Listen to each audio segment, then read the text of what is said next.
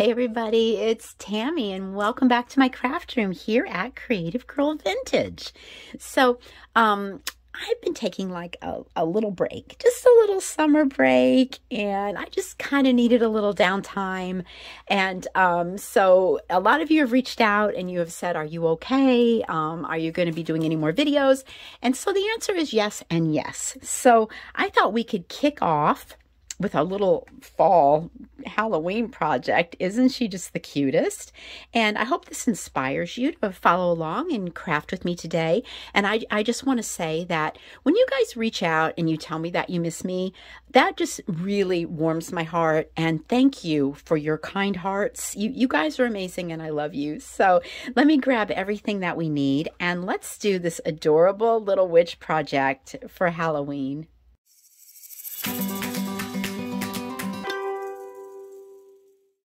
The images that we're going to be using for this project today was a download that came from Etsy shop Forever Cute Us. There were 14 of these little witches, and you just don't know which one to pick because they are all the cutest thing you've ever seen. So also I just wanted to add, I usually print my images out on just white cardstock, but I have found this paper here. It is a color copy cover paper.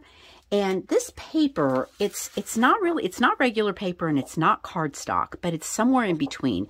But it has a really like silky finish. And I feel like when I print on it that I get a very crisp, beautiful image. And if you guys follow me, you know that I always double up on my paper. So we're going to double this up with a little extra cardstock so our image it can be really nice and strong and permanent.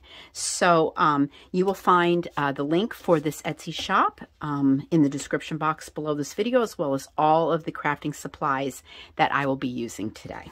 All right, so let's move this over out of the way here. And the first thing I like to do, as always, I know a lot of you have seen me do it dozens of times, but I will just rough cut out my image. All right. And let's see, I've got a little piece of scrap paper here. I'm going to flip it over and use my Scotch Create glue stick, which, note to self, I have got to order some of these because I am getting down to the bottom. I can't even hardly get this thing open. Okay.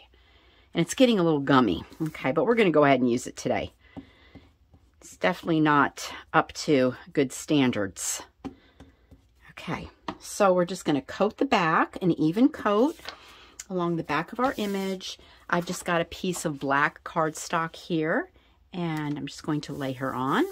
Make sure your fingers are nice and clean with no gooey glue stick on there, because it'll definitely gum things up for you. See, I'm a little gummed up right there. Luckily, it's not on the image, so just FYI, okay? All right, and what I normally suggest at this point is we grab a book and flatten it down, let that glue dry really good, let the image and the cardstock just get nice and flat and strong. Today we're using the Puritan Witch because I thought that was just fitting for our project today. So we are going to set this aside and let it dry, and we'll be back. All right, our image is dried. Let's set that aside. And what I usually do here is, once again, just kind of rough cut her out. And we will grab our little cutter bee scissors. I like these. They're very precision for cutting, fussy cutting around all these tiny little places here.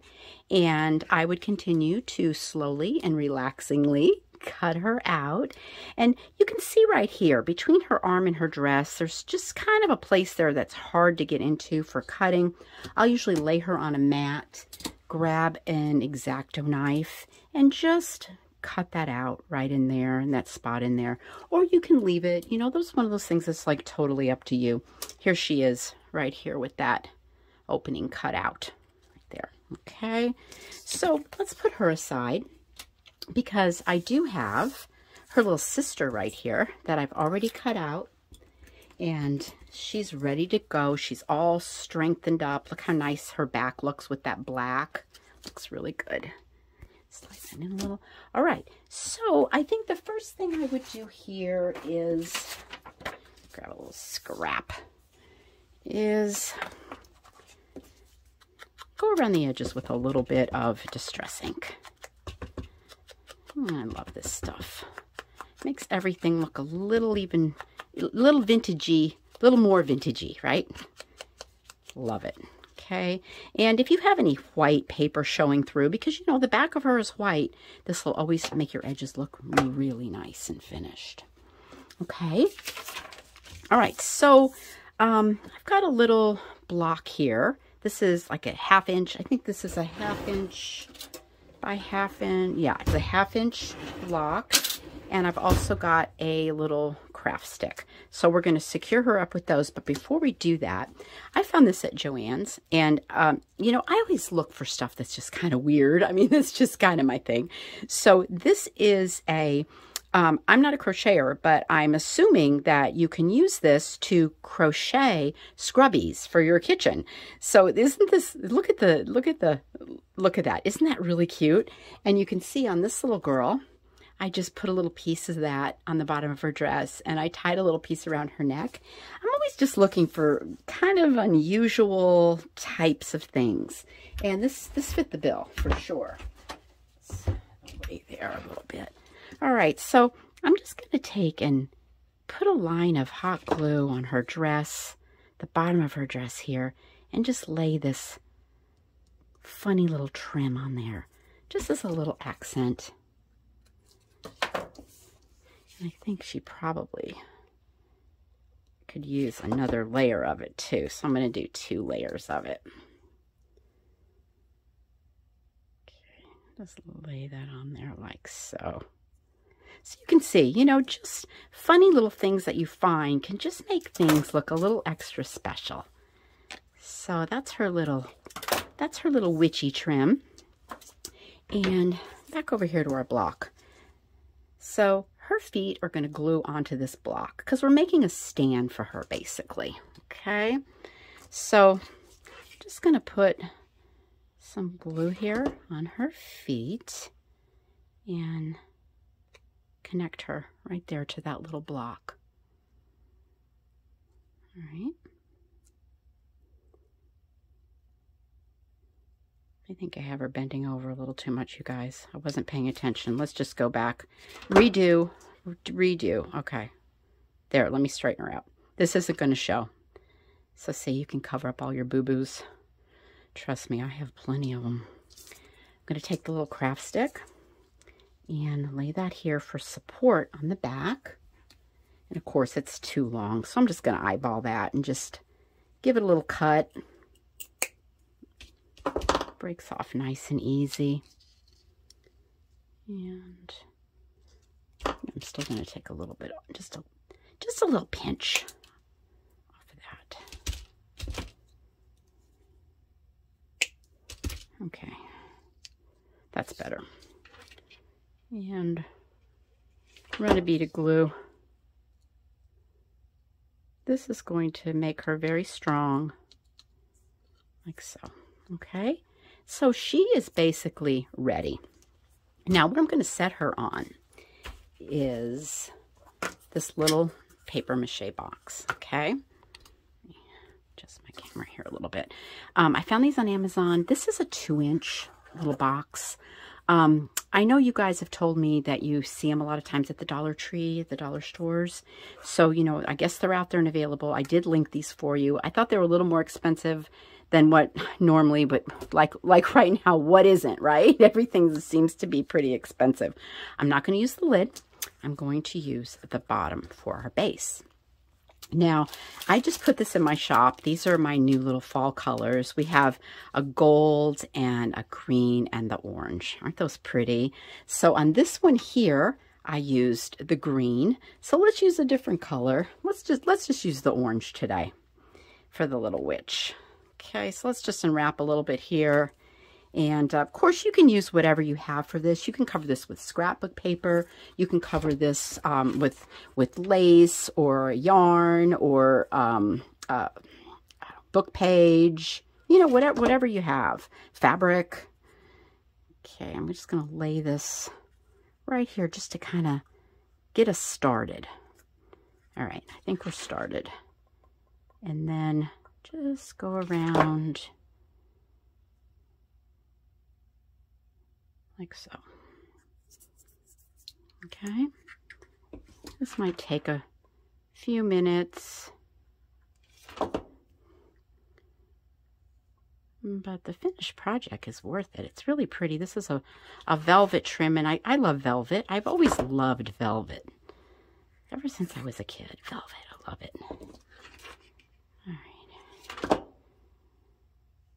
And then I'm just going to do some wrapping and not necessarily gluing it the whole way. But every now and then I'm going to stop and put a little bead of glue and just keep rolling. Okay.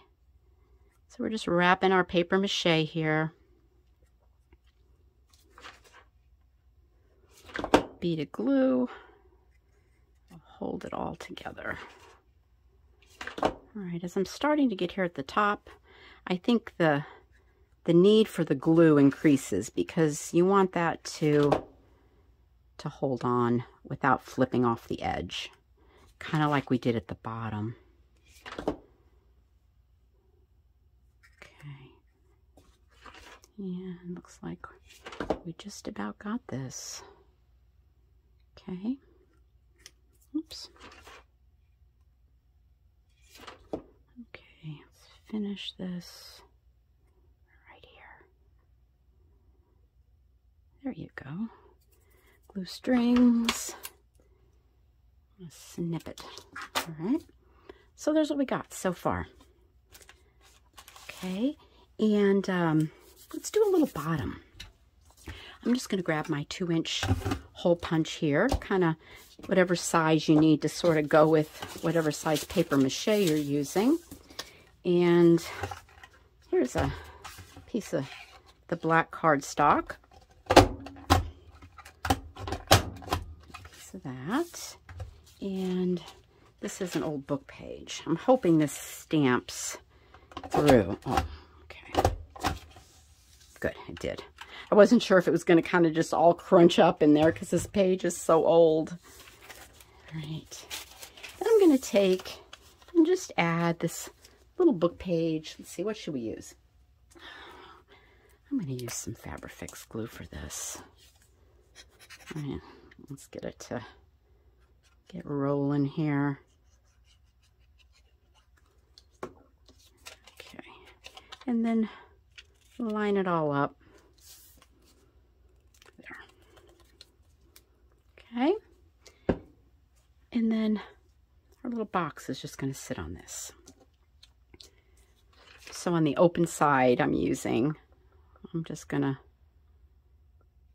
go around here and glue it up and try to center this the best that I can. I think the last one I made, I didn't really center it that great. Oh, that one's not too bad. Okay. All right, so we have a little base, her little stand. And since we already decorated her with her little stand and everything, she's like ready to go. So look, we could even add more lace to her, or look here, look at these teeny tiny little buttons. We'll have to add some of those. So I'm just going to glue her on by just putting glue on the bottom of her stand, putting it right here in the middle, like that. Okay, it's cute so far. Now this one here, I used the feather boa, the black feather boa, which I felt was very effective. I think that looks gorgeous. Let's try something different this time. I've got a little scrap here of like a silver tinsel. So I'm going to cut this kind of in pieces just so I can kind of add it and fluff it up a little as we go. So I'll kind of just push that on like that. I think that one's going to look cute too.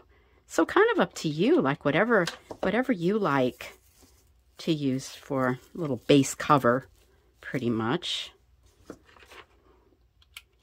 I'm going to put a little glue up there on the top of that block, just so we can press some of that in there, and that just kind of covers up the whole mess. Okay, looking cute. This one here, I grabbed one of my rubber stamps and did a little happy Halloween. Let me grab something here. Here we go. This is just like a piece of coffee dyed index card. I'm just going to use that as my background because I have it on hand. And pulled out a few of my Halloween rubber stamps. This one's cute, October 31. Let's use that. Okay. So, cute. And I'm just going to cut that out.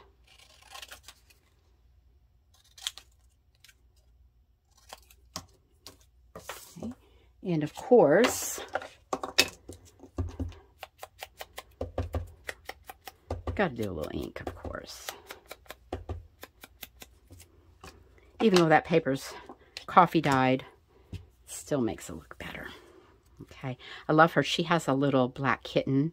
So let's see where this would look cute. Like maybe I'm gonna put it right there, and then we're gonna grab one of those little buttons. All right, October 31.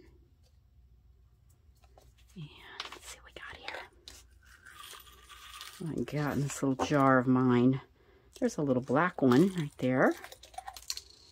I don't even remember where I found these, you guys, but you know, it's one of those things that you see and you're like, well, I don't see that every day. So, you know, you just grab it. I think back in the day, the craft stores used to really have a lot more than that than they do now, unfortunately. I hope retail's making a big reset because I miss it. All right, the little button there. And, you know, of course, we could always finish this little lady up with glitter, right? Oh, I want to thank my beautiful granddaughter, Aubrey. She actually has been making bracelets, and she made one for me that says Grace. So I can remember to have grace in all of my days. Okay, how about a little glitter on the top of her hat, and I'm going to put the glitter on her collar here, but that would have been pretty to grab like a little bit of a little scrap of lace, right? And put that around her collar too, because you can really dress this up. It's like a little paper doll, really. Okay, so there we go. Let me clean this mess up. Well, I think that this is a lot of cuteness right here. This really sweet little witches, easy little project. And by the way, the lid to the paper mache box, I can think of all kinds of things to fill this up with. And maybe that's something for another day, right? So I hope you enjoyed creating with me today as much as I enjoyed being with you. And I'm kind of back at work now for my videos. My little summer hiatus is definitely over.